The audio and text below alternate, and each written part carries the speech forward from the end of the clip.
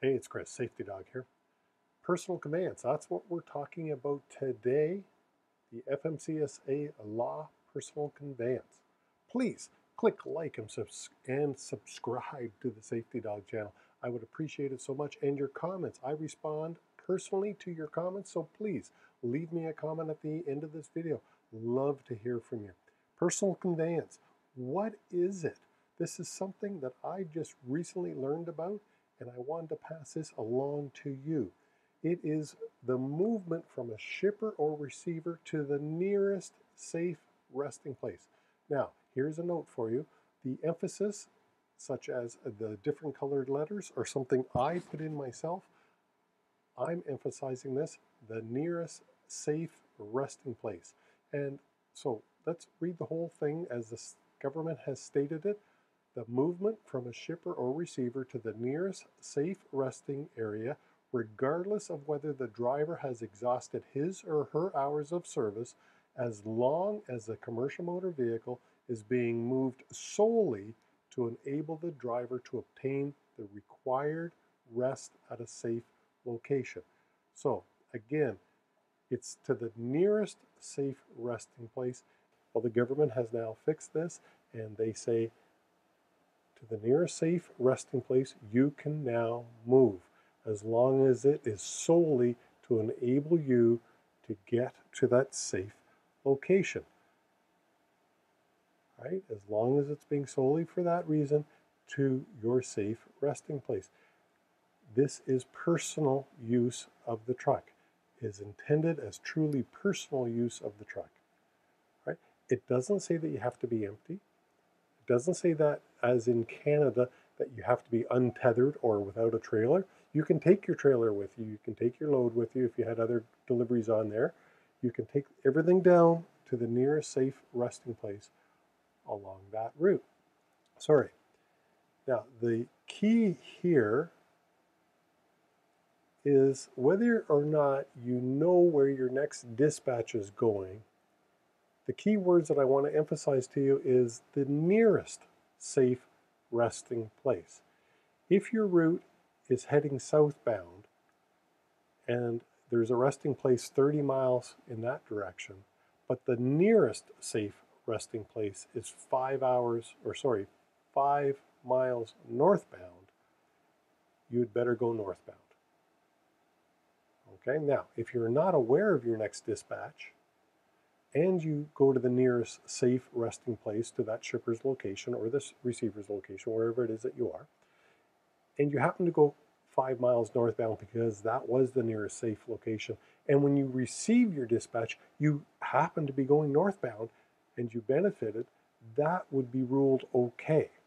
Because again, the police are just simply going to look at where you were and where you are now. Where is the nearest safe place? The commercial police, they know where those safe places are, and they will treat it accordingly.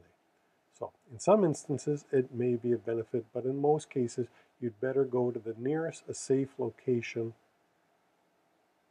That is all. This is what the law says here. If we go back to that, the driver may not be aware of the direction of the next dispatch, and that in some instances, the nearest safe resting location may be in the direction of that dispatch. But again, they use the words nearest safe location.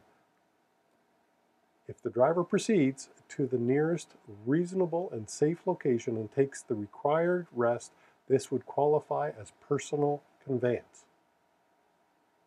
So that is what the law says, personal conveyance. Use it carefully and make sure it is to your nearest safe resting place. So if you are out of hours, how do you record it on your logbook? The word is annotate. Annotate on your log, which means make a note on your log. So if you're using ELDs, you have to put a note in. If he or she cannot park at the nearest location and must proceed to another location, annotate the log. So in both cases, you have to make notes on your log. If you go to the nearest safe location, and we all know that there is a parking crisis, if the parking lot was full and you had to proceed to another nearest safe location, then you have to annotate your log. And again, please make sure you're going to the nearest safe location, not to the location that is most convenient to you. The police are not going to look at convenience. They're going to look at the wording of the law and apply it accordingly. It is to the nearest safe location. Now, here's the wow factor, because I didn't think they would put this into law, but they have. When a safety official, such as a law enforcement officer, requires a driver to move during an off-duty period no farther than the nearest reasonable and safe area to complete the rest period. So again, if a police officer says, driver, for whatever reason, you've got to move, and you're already started your 10-hour off-duty period, you now can, and again, annotate your log, but you can go no further than to the nearest reasonable and safe area to complete that rest.